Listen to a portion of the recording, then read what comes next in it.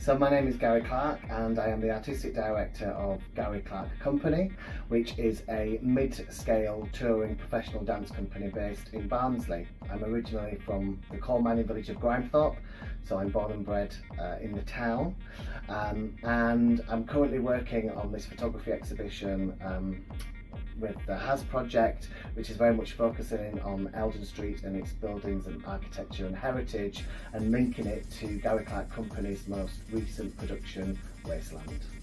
So Wasteland is a mid-scale touring production which looks at the downfall of industrial Britain, so when all the coal mines closed in Barnsley and all the villages surrounding Barnsley in South Yorkshire, and the rise of the UK rave culture, both political movements.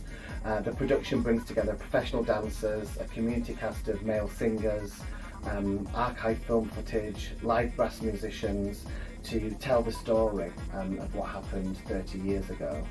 And as part of the retelling of these stories in the show Visiting Barnsley Civic, we've been putting together a series of activities to animate Barnsley Town Centre in various different ways, which we're calling the Wasteland Town Trails. Where different elements of the production will animate different spaces in and around Barnsley. So we're working with Carlton Main Choir Band, who's going to play some miners classics. We've got our community cast of male singers who are going to parade through the town singing some well-loved miners hymns. And also we've got our ravers taking over the whole of the town centre to create some amazing energy within the town to finish then with the silent disco. And this photography exhibition is to help him support all of that activity, as well as the touring production, which will be coming to Barnsley Civic on the 21st and 22nd of April.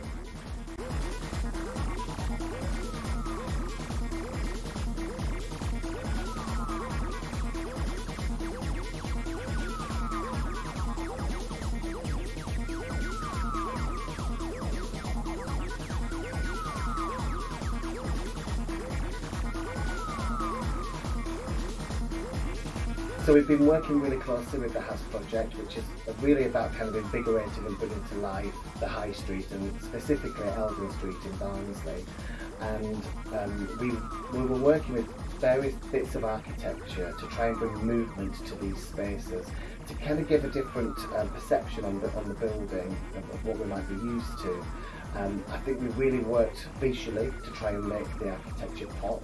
I was working really closely with movement to try and get the dancers in the company to really respond to the space that they were in. Some of these spaces on Eldon Street are beautiful and historic and big and bold. So it was about trying to create frames and images and movement that kind of almost filled that space and brought it to life through action. So rather than just doing kind of still photographic images, it was about trying to capture movement within them and use the buildings as a kind of backdrop and framework to frame the action.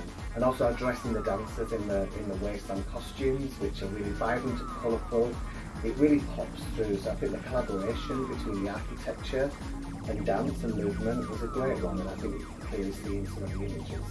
I think we've got something really unique and really vibrant and exciting that we can use in various different ways. So yeah, I think it's been a great collaboration, and it's been brilliant to work with the archive and the history of Eldon Street and learn more about those spaces to then animate. Yeah, we've really enjoyed it.